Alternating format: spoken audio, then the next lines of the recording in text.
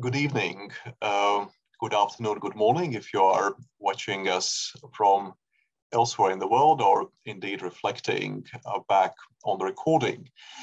My name is Martins Paparinskis. I am reader in public international law at University College London, and I'm the host and chair of tonight's event, the practice of public international law as a government legal advisor, Reflections. Now, it has been advertised as a fireside chat in the anteroom, as it were. We were reflecting, because one of the speakers' great fields of expertise is environmental law, that perhaps a different metaphor than an exercise that releases carbon should be thought for such activities. But nevertheless, I very much look forward to tonight's talk. I will introduce the speaker in a minute. Let me just first remind you of the format and the expectations of the discussion. We will discuss in a very free-flowing format the formidable experience of Danielle Yeow in various fields of international law. And I very strongly encourage the listeners who have already joined in impressive numbers to actively ask questions through the Q&A box. So this is emphatically not one of those events where you should save up your questions until the very end, although we will have a Q&A option at the very end. Please ask them as they arise to you, and I will try to incorporate them in the conversation. So having made that point, let me introduce the speaker, whose biography is long and illustrious, and as we agreed, I will be very brief with that. Danielle is currently an Adjunct Senior Research Fellow at the Center for International Law at the National University of Singapore, a well-known powerhouse of international law in Asia and the world, and also a visiting researcher at the Asia-Pacific Center for Environmental Law, also at NUS, and a senior advisor at a boutique strategic consulting firm. Danielle comes to us with over 25 years of public sector experience as a public international law practitioner in Singapore, most recently as a Deputy Director General at the International Affairs Division of the Singapore Attorney General's Chambers, where she worked on a variety of fields and led Singapore's negotiating team on some of the key multilateral negotiations. One of her fields of particular expertise I mentioned is international environmental law. I think I'm probably not the only one in the audience who sought information about the recent Glasgow COP from her insightful videos. And here, just to note, because dispute settlement will be one of the themes that we will address, she also served as an elected alternate member of the Implementation and Compliance Committee of the Paris Agreement. Well, it is really, really, really wonderful to have Danielle with us. Let me begin perhaps with a somewhat provocative opening question. Sometimes when I talk with my colleagues in international academia, or I hasten to add none of those at UCL, there's a bit of suspicion and uncertainty about the role that international law plays in governmental legal advisory work. And I think particularly in those fields where we have lots of courts and tribunals, there's a sense that, well, that is all ex post facto justificatory work, unlikely that it would play much role in actual decision making. So what is, as it were, the real world? Thank you, Martin. And first, thank you very much for the invitation. It's a real pleasure to be here and to share the insights as a recently former public international law government legal advisor. And of course, I should caveat the views I express here are purely personal opinions and certainly do not reflect those of my current or former organization. And you've asked a very provocative starting question. And that actually was a question that I was confronted with in my early days in the career. And I remember a very senior colleague actually asked the question, is an international lawyer really a lawyer? And what do you really do? And so I think there is a lot of the mystery over what the PIL lawyer does, but I would I'm happy to say, I think that at least after 20 years, a little bit of that mystery has been lifted. So what is the role and the guiding precept of a public international law government legal advisor? I'm sure there will be a spectrum of possible responses to this question, and I can, of course, only speak for myself. The context, I think, is also very important, because I think one needs to understand where the legal department sits within the domestic constitutional structure, which can, of course, certainly differ from jurisdiction to jurisdiction. My own experience is as a legal counsel with the Attorney General's chambers. And in Singapore, this was an independent organ of state, not part of the executive or the legislative branch. And I constantly had to perhaps correct colleagues or counterparts who've asked, is your boss the Minister of Law, for instance? And I said, no, of course not. It is a completely different organ of state.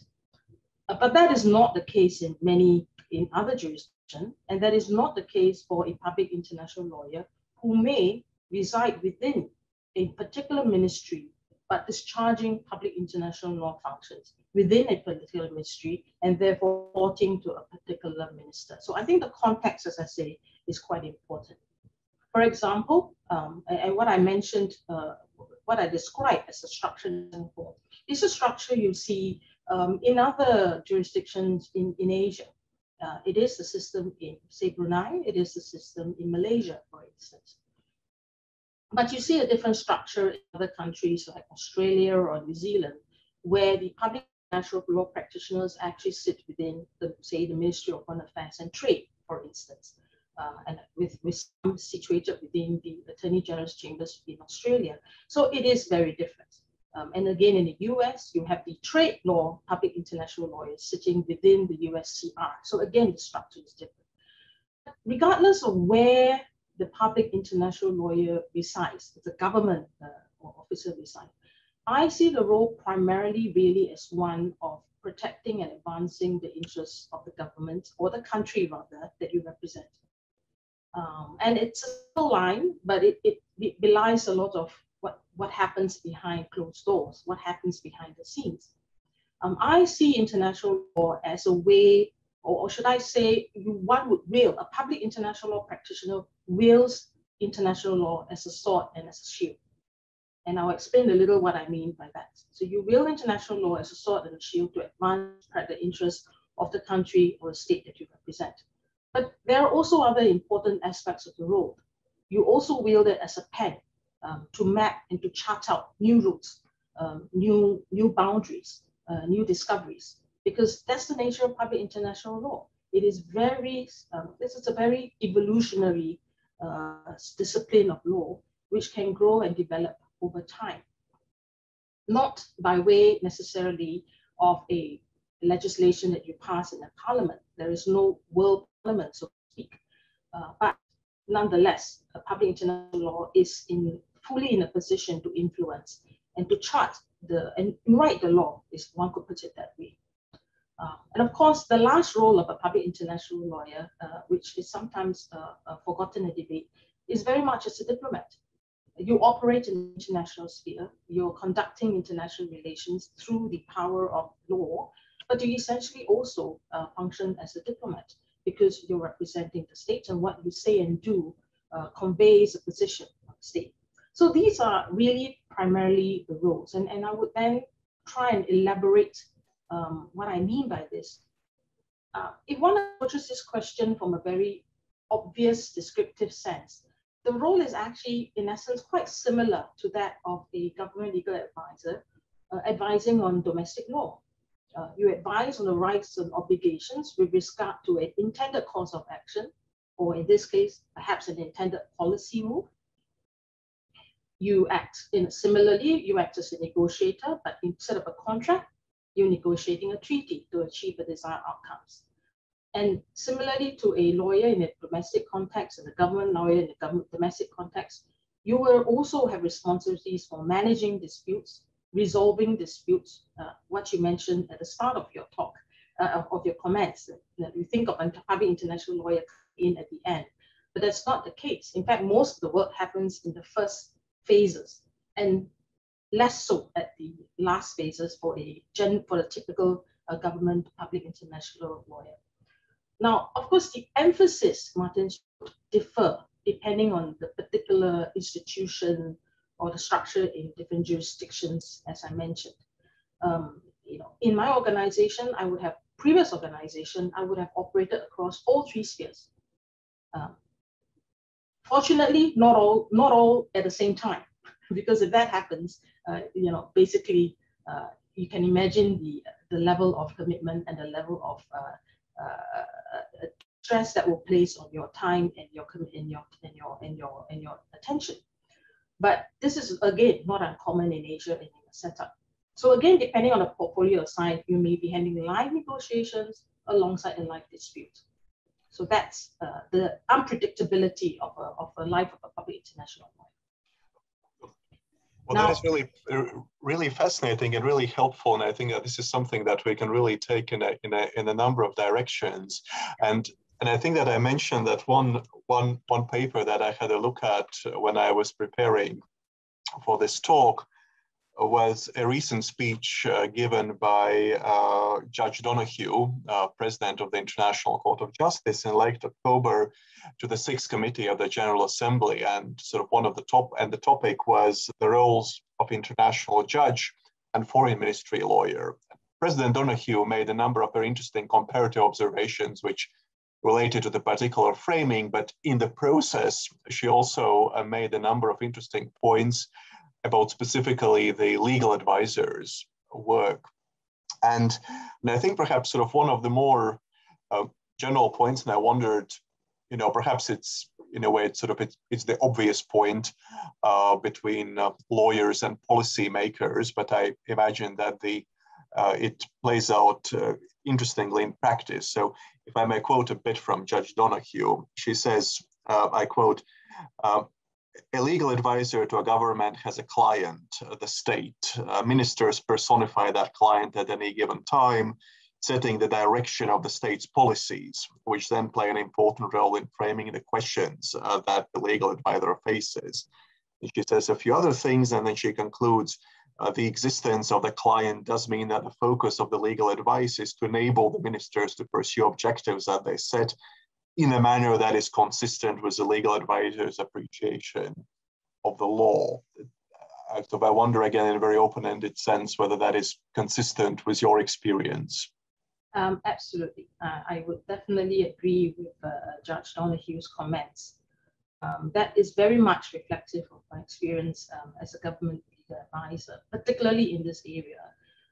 You're not there. I see it really as an advisor in particular, in the function of an advisor. I really see it as a sort of a robust partnership, collaboration with the policy branch of the government. And to be a good legal advisor, you have to take the time to really understand the policy measure, understand the intended policy outcomes, and then situate that within the parameters of the applicable legal framework.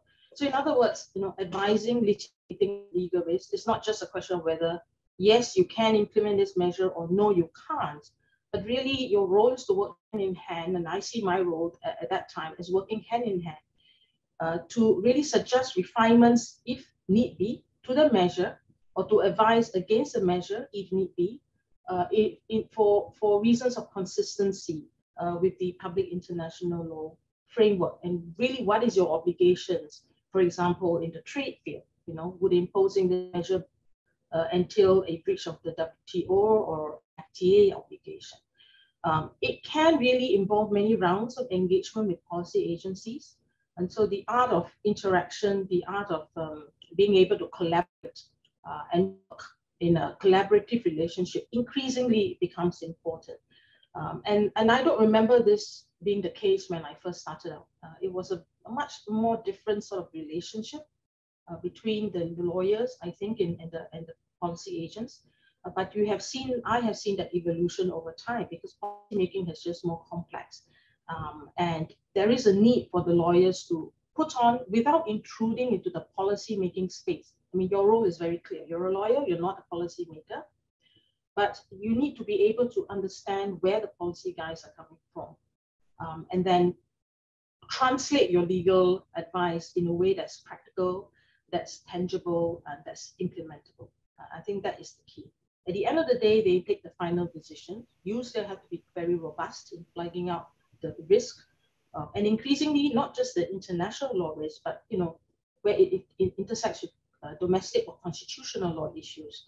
You also need to be able to pick that up. The basic point here is that international law doesn't exist in a vacuum or sort of a superstructure. The international law has to be very much aware of the domestic framework in order to be effective. Again, I think that is fascinating and extremely insightful. I think lots of mental footnotes and points that we'll pick up. So I wondered about sort of again to follow one Judge Donohue's point,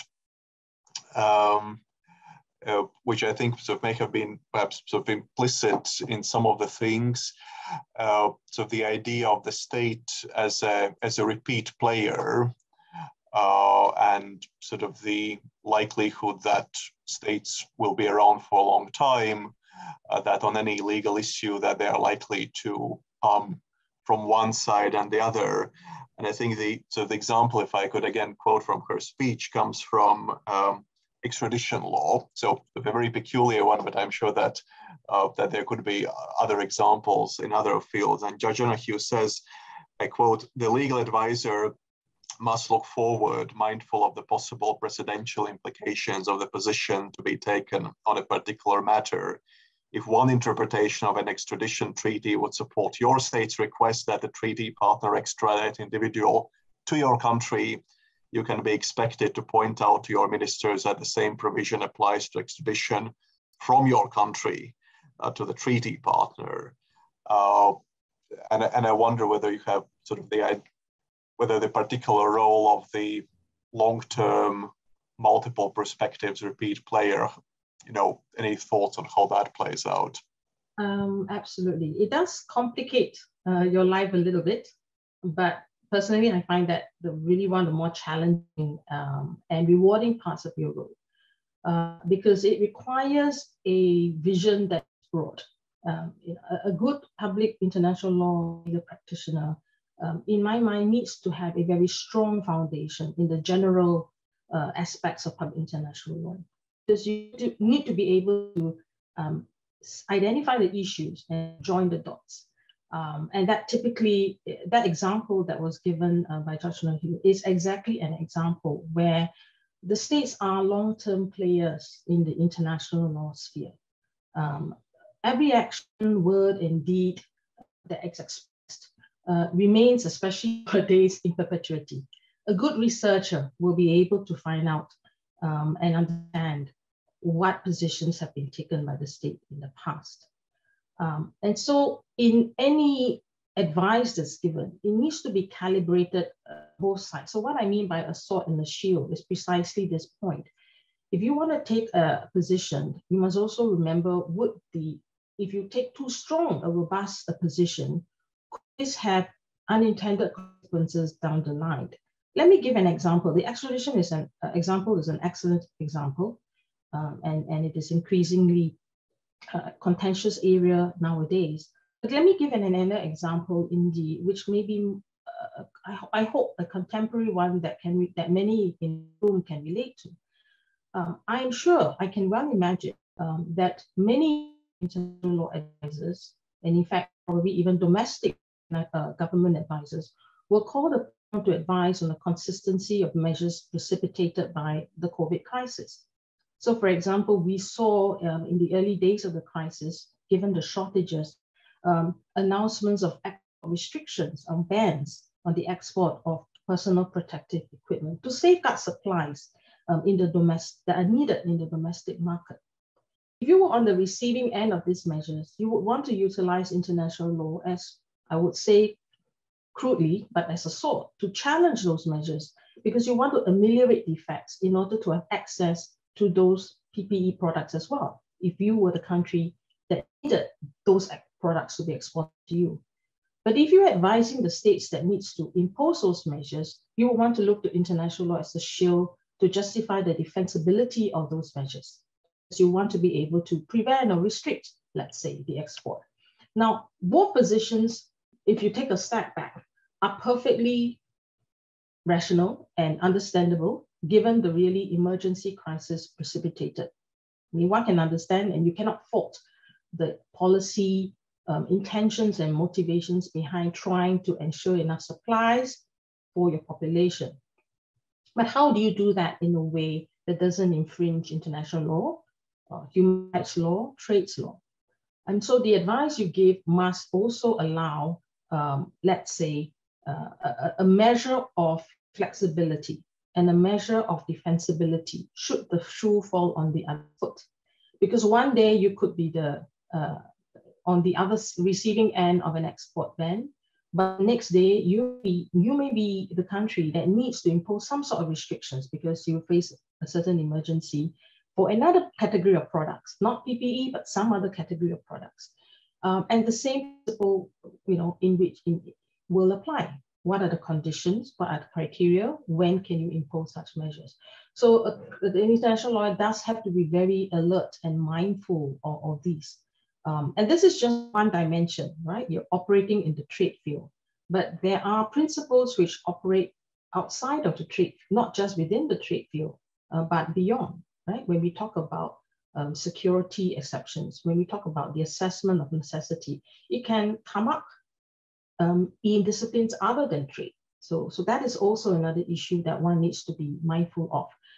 But I simply think it makes life quite interesting for a public international lawyer. Right, and I think that this, I think that sort of brings us neatly, perhaps if a bit sideways, to one related point again, something that Judge Donoghue noted. So I think I'm really sort of almost glossing on her speech with such great insights, and that is the idea of, I suppose, keeping in mind both the foundational assumptions and rules that are common to all fields, and also being attuned to the subfields. And so what she said was, I quote, "In my experience as a government lawyer, I also found great value in being a generalist in public international law, someone who has broad knowledge of the entire field and a sufficiently deep understanding of each of the subfields to be able to delve into a precise question in a probing and insightful way. In negotiating treaties in one subfield, for example, I was often able to draw inspiration from approaches followed in treaties in another subfield." So again, I think I would really be fascinated to hear sort of your perspective, I guess, both on the sort of the generalist specialist tension and the idea of sort of the fruitful crossovers between different specialist ones. I will take the response in two levels. First from the individual, and then second from the point of view of the government. From the individual perspective, I think there is room to be one or the other, or both.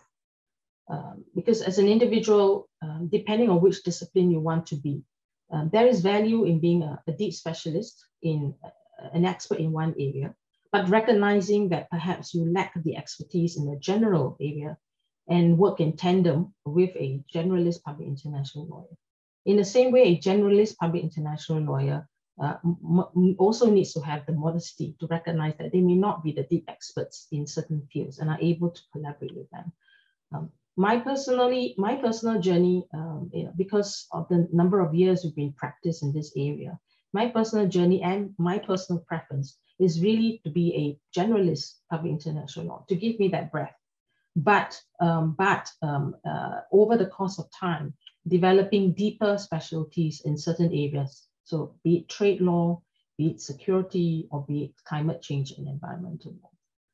But personally, I do think a foundation is important for any public international law to be able to exercise that rule. But obviously, if I would certainly agree with Judge Donoghue comment that if you're going to be if your objective or your ambition, let's put it that way, is to perhaps aspire to be a ICJ judge, then certainly I think that breadth is critical, as well as the deeper specialties in certain sub-areas. But from the point of view of the government, they will need both sets of expertise for sure, because the government cannot function in vacuum, and having sets of specialties within your organization will prevent blind sites from developing, one would hope. That is very helpful. I mean, I wonder, so I think that you have identified some of the fields in which you have particularly worked, trade, security, environment, climate change, and all three very, very sophisticated fields where people have spent a great deal of time thinking about them. But really, it was very different institutional assumptions, very different assumptions, I suppose, in a loose sense of the normal way of doing things. And I wonder, sort of perhaps again, you know, whether it makes, whether there are still, as it were, islands within the broader sea of international law, or whether mechanisms like CPTPP or Conference of Parties run multilateral environmental agreements, or very deeply political elaboration of rules on cyberspace, whether they are so deeply specialized that in a way that that the generalist backdrop ceases to provide a great deal of assistance, that you really have to dive straight into them. It's a difficult question, because I have mulled over that myself, having operated across those fields. And even though there may be sort of a sui generis, almost like a sui generis disciplines, let's say within the climate change, right? We look at it in terms of what is in the UNFCCC, what is in the Paris Agreement. But increasingly, my sense is that, again, the public international lawyer continues to have relevance in this space. And is in fact a necessary part of this space.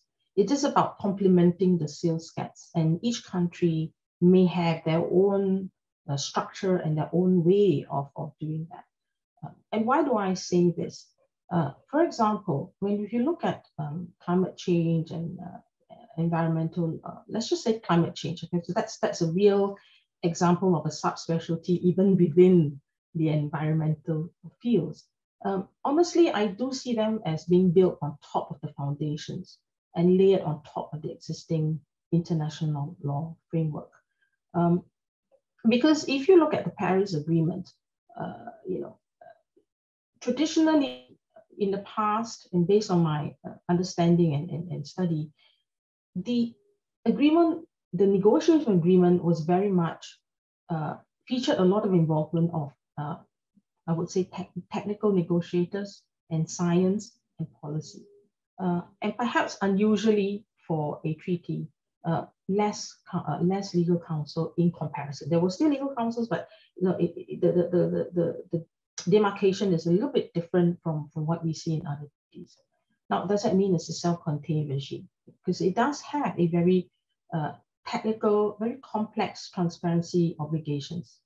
What they call the monitoring, reporting, verification process. And now after Glasgow, again, a very technical Article 6 carbon market trading mechanism. So that seems to suggest that the public international law doesn't really need to play so much a role. But increasingly also, if you look at climate change, we see other aspects intersecting. We see human rights intersecting a lot, and constitutional rights, particularly in the field of climate change litigation. And that is linked to the foundations of the climate change abatement commitments undertaken in the Paris Agreement, for instance. But litigants are using that and then launching challenges based on human rights, for example, or provisions within the European Convention of Human Rights. And so you do need, therefore, that seems to me to suggest the other end of the spectrum, that you need to continue, the public international lawyer the generalist public international lawyer continues to play a role.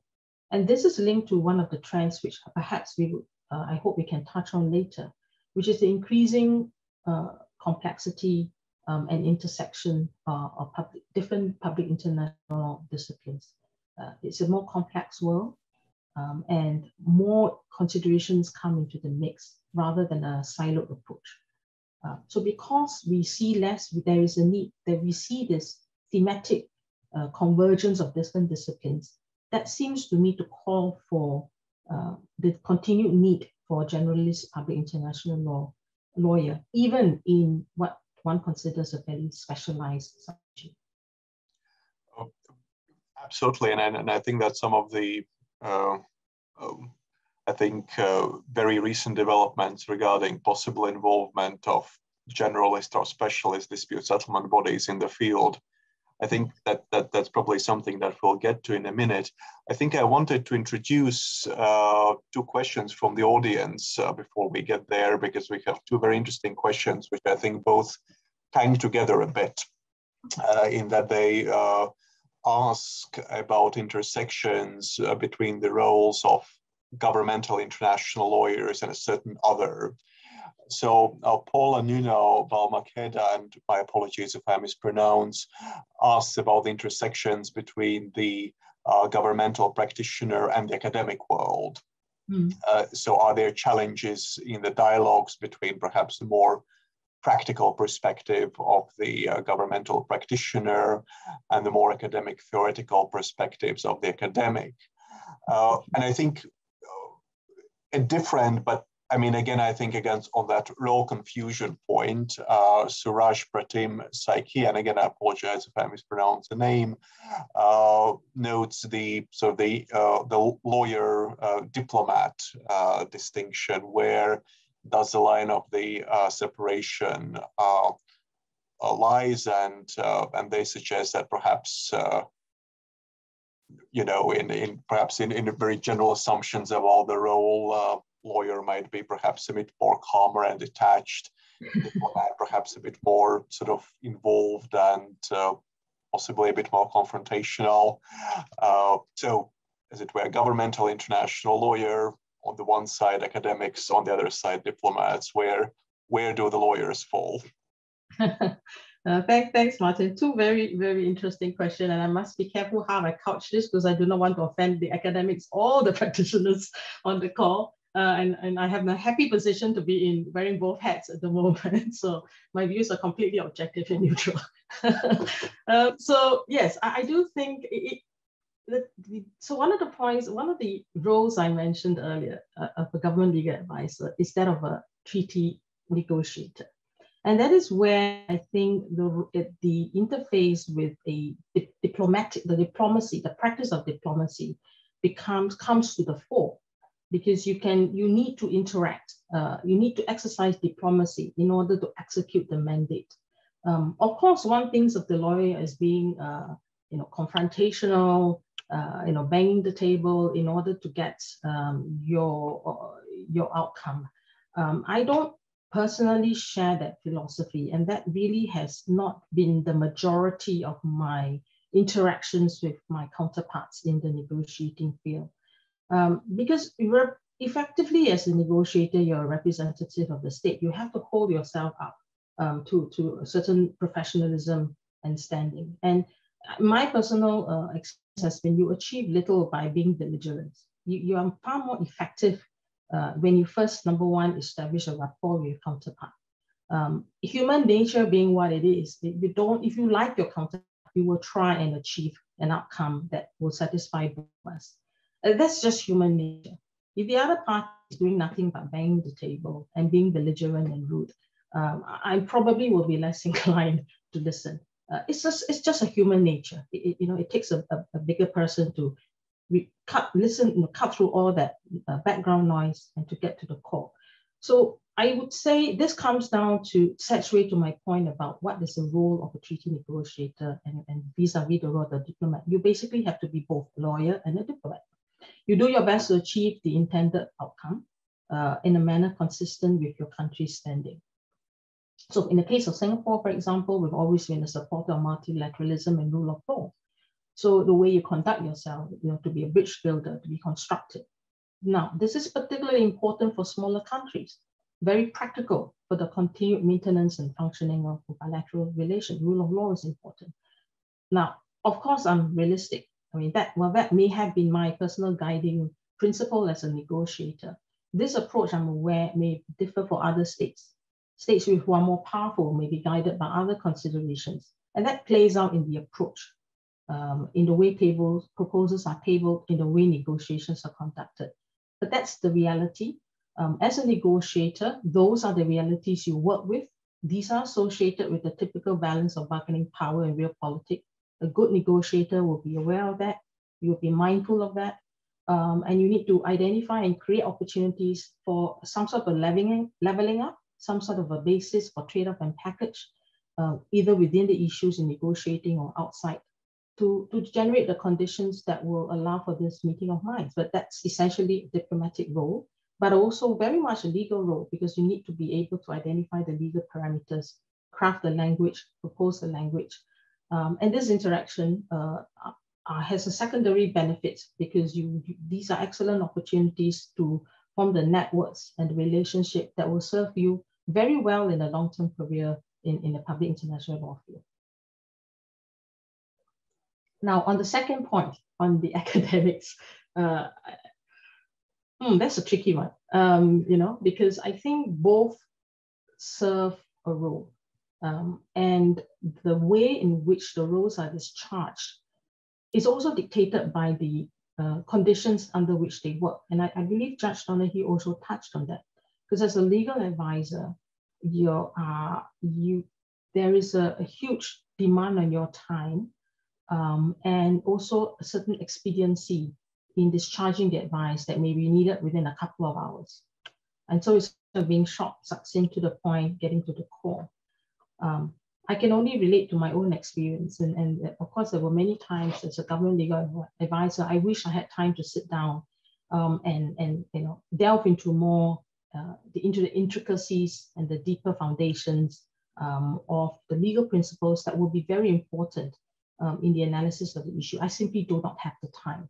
And that is where, a good working relationship with an academic or a faculty that can perhaps address that part of the necessary legal analysis, that a legal advisor who's basically busy 24/7 may not have the time to do so. So how do you then, the trick, of course, is always a translation.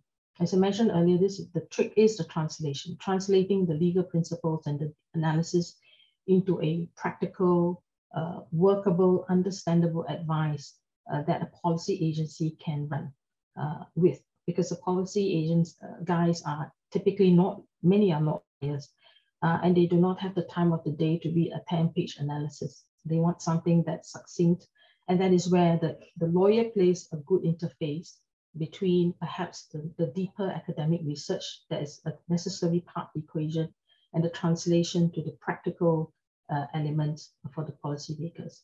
Now, it is a different skill set. Some individuals are blessed with the ability to do both, but not everybody is that fortunate. Some excel in one and some excel in the other. So it's a question of tapping on the resources that you have. Well, that is I think that was helpful and extremely illuminating. And thank you as well for the excellent questions. I think if we can link back perhaps to the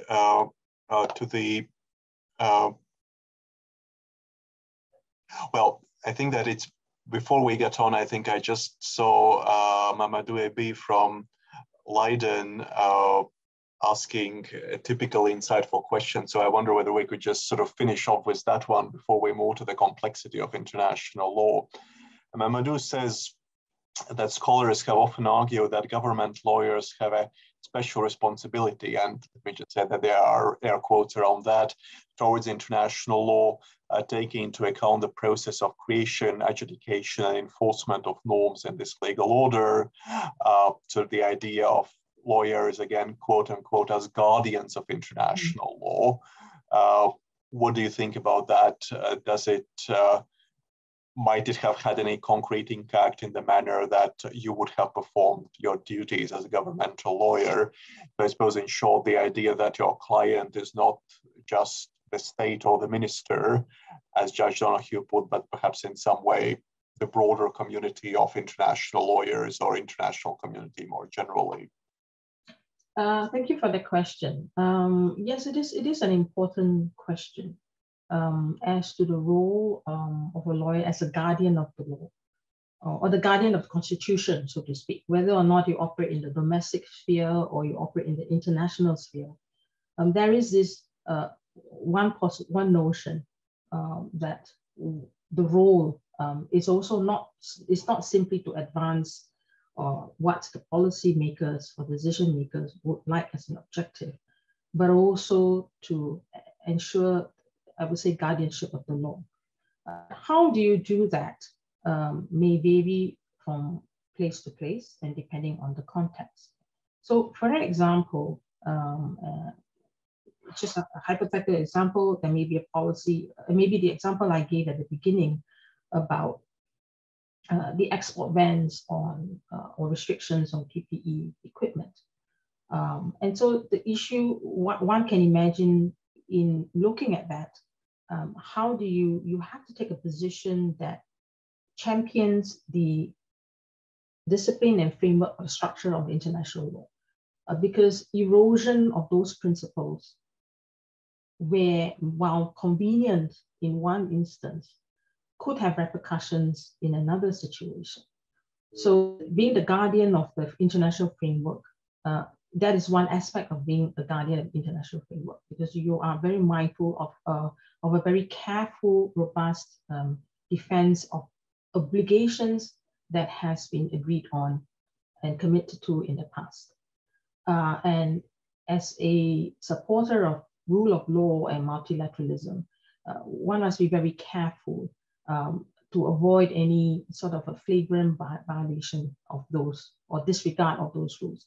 And I would say generally governments are very mindful of that. Generally governments do not want to be in flagrant violations of the international law obligations. Very few would openly say that or demonstrate that, because it can easily boomerang back on them in other fields. And as international law, you do have to uphold that and do that very robustly.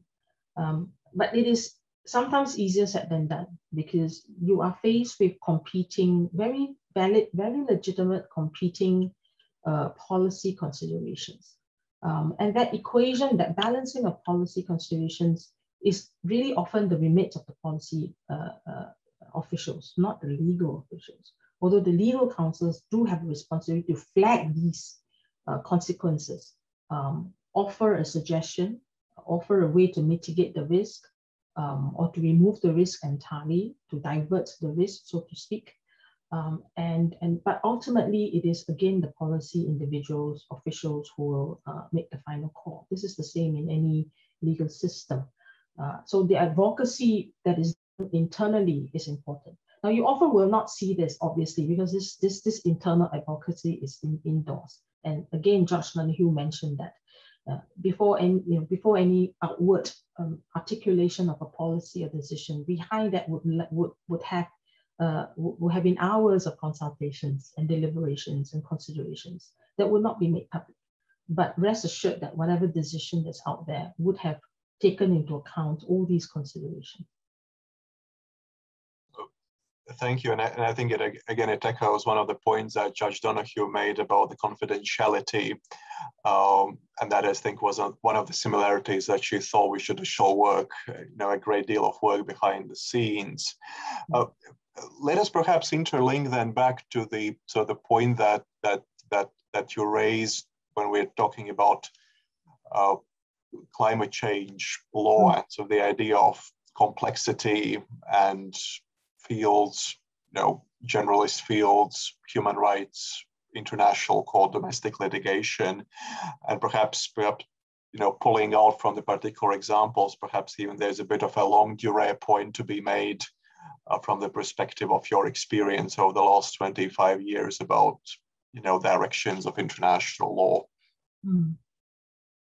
Yeah, certainly I'm happy to address that. And perhaps for one aspect, it is on interest, is really the skill sets required of an international lawyer. Because again, I think this tracks the evolution and it just tracks the world. But in the interest of time, I will just touch very briefly on the different skill sets, which some may be called upon more than in other scenarios. We've talked about legal expertise, general and deep. We've touched on that.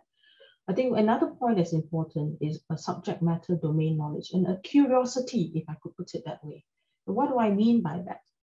I mean, the world is just more complex. We have issues of cyber, we have issues of artificial intelligence. For some of us, it's a confession, for some of us, those terms didn't even exist in public international law literature, when we started out. So you do need to have this natural curiosity to understand the technical subject matter.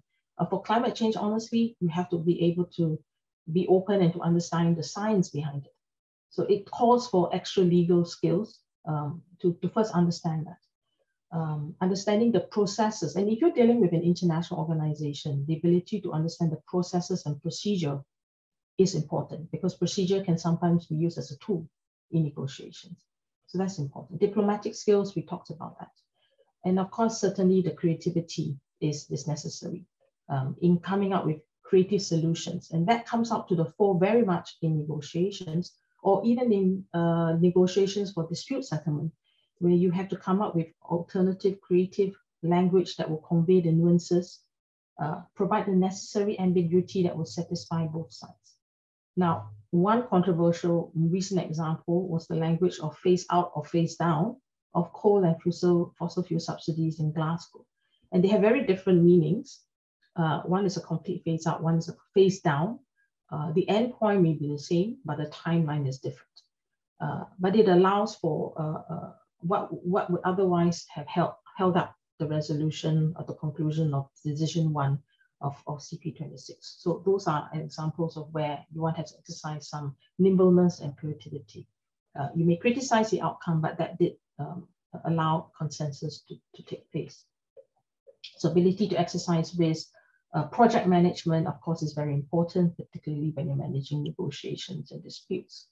So when you talk about, let's say, what are the changes and the trends?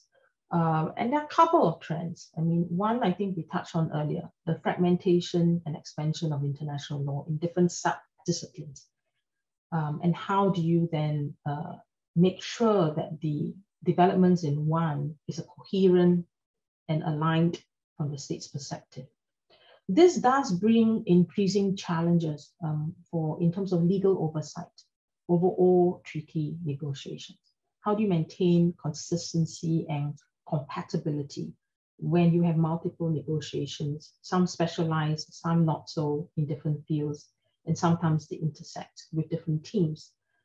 So the question really is, are there structures within each government? And I'm sure there are, it's just in a different way that allows for this sort of a centralized oversight, even when the functions are dispersed among different agencies. And this is a very real case. How do you ensure that?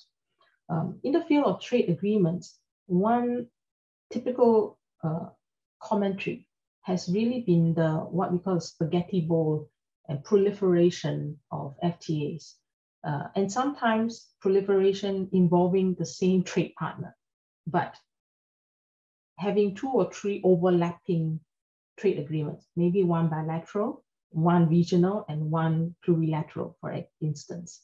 And so that does bring about its own challenges in making sure that there are common understandings with your counterparts with regard to the previous agreements. And in the TPP negotiations, for example, we had a really gargantuan task of trying to unify the multiple states and the diverse economic and political systems into doing that. So the devices such as use of footnotes for greater certainty footnotes, the use of innovative devices like a drafter's note, which is not quite a treaty text, not quite a tribunal, but nonetheless a great drafter's note, as a signpost to tribunals in the interpretation of a treaty. In this case, for example, the like circumstances and the interpretation of like circumstances in the investment chapter. So that's one, right? So again, relating to fragmentation, we talked about the complexity and the intersections across disciplines, even if there is expansion as per specialization within the disciplines. So the ability of the legal advisor to really be adept and to be able to put on that broad lens is important, because there are issues of accountabilities. You have to manage the risk of litigation, dispute settlement, in how certain clauses are read. And that's in different agreements, in different contexts that use the same term.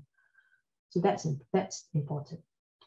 Nowadays, technological development allows us to do, I would say, due diligence, investigations into the positions taken by counterparts, but much better record keeping nowadays, much more transparency as well in some countries. So the ability to look into each other's domestic systems is important as well. So there is a plus and a minus in the sense that you're able to probe and understand the positions and the real concerns and real restrictions in a counterpart's jurisdiction than before.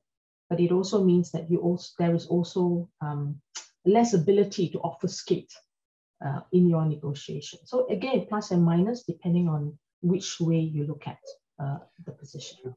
Could I ask, and I think it is something that we have sort of touched upon, but very happy to ask in very open-ended terms because that is of great practical relevance.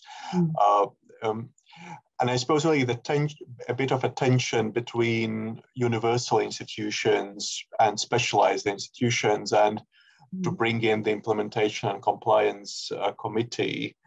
On the one hand, an institution that has been crafted to specifically reflect the institutional balance within the specialized regime on the one hand, and on the other hand, universal bodies, whether the International Court of Justice or the International Tribunal of Law of the Sea, which might consider it from a more generalist international law perspective, but in a way, as it were, standing outside the internal institutional balance that is struck there.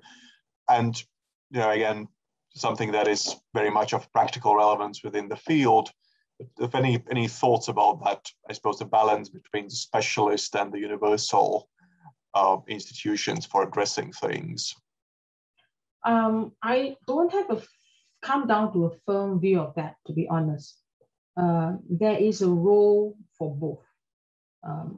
An example of the very specialized and and long functioning, some would disagree that it's well functioning, but certainly long functioning, is the WTO dispute settlement. With its own body of laws and a very, very long and established jurisprudence as well. And it has its own place. I mean, I don't think anyone would deny that it has its own place in the field of trade law. The question has always been, and again, we see that in investment arbitration context, right? Because it is a very specialized, almost confined interpretation of treaty provisions in a bilateral investment treaty or the investment chapter of the FTA. And the specialization does provide a level of, I would say, very advanced, very in-depth analysis. One of the question, though, is that can that really continue without regard to other developments from a public international law field? And there is no clear answer to that, although we have seen criticisms of that sort of insularity, particularly in the earlier days of the investor state tribunals, decisions particularly touching on the area of minimum standard of treatment and fair and equitable, minimum standard of treatment and fair and equitable treatment, and the ability, or not so much the ability, but the tendency of the investment tribunal to almost decide without regard to customary international law principles of MST. So that has been the earlier, earlier criticisms over this more specialized regime. and really the recognition that there is scope and it can be, the decisions reached can be more grounded, perhaps, if there is a better reference or a wider reference to the customary international law principles that has developed in the general PIL field. So I'm just recalling that as an example where I think the jury is probably still out, where one can see a greater need for the involvement of public international law and the relevance of public international law principles into certain specialized fields, where in other areas, let's say interpretation of, say, Article 6, the carbon market rules, which are very, very technical, in those areas that perhaps maybe one can see less relevance apart from the general principles of treaty interpretation, let's say.